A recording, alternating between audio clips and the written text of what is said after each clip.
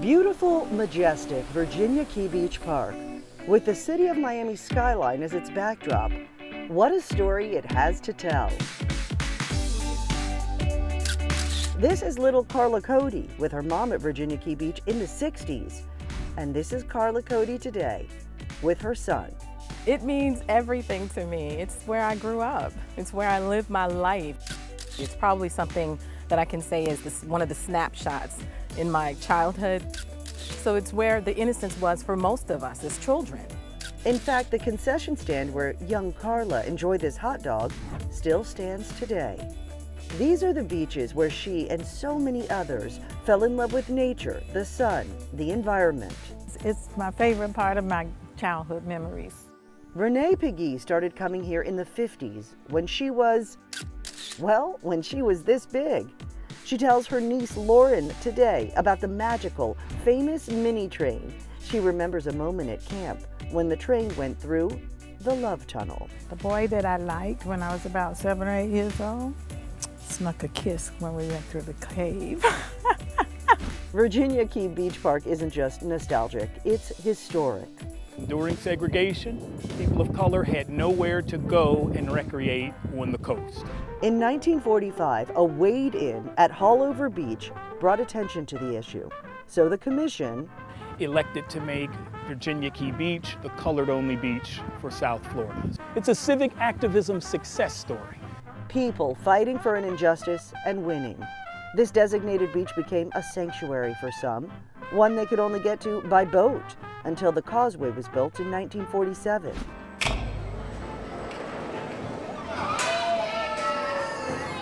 One of the big draws that still stands today, the famous, historic carousel. It was our one kind of oasis. Today, the stories continue. The park was shut down for 26 years in disrepair, from 1982 to 2008. It reopened after Althea Range and others formed a task force to preserve and repair the historic property. Her grandson, now a trustee, still focused on the mission. In order to get things done in this day and age, you have to collaborate. The trust has partnerships with organizations and schools like Mast Academy. It's the best place to see natural wildlife, to see wildlife here on the island. The partnership with FIU includes archiving historic park images and recordings.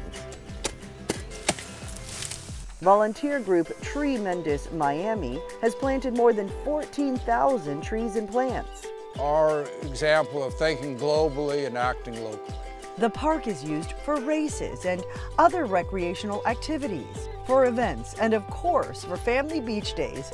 The Alvarez family's been coming here for more than a decade. It's fun. All those enjoying the park today looking forward to its future.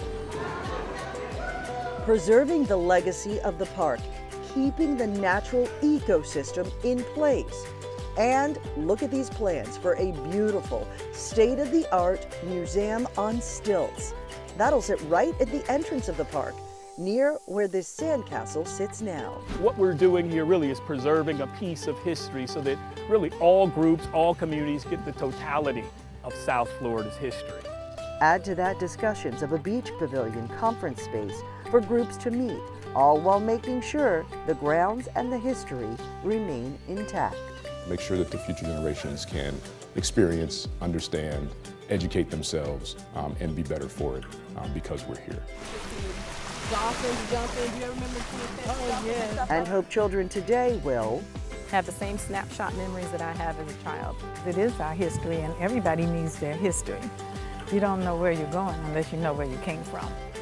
The 82-acre historic Virginia Key Beach Park, preserving its history, its natural habitat, and the unique story of this tropical paradise.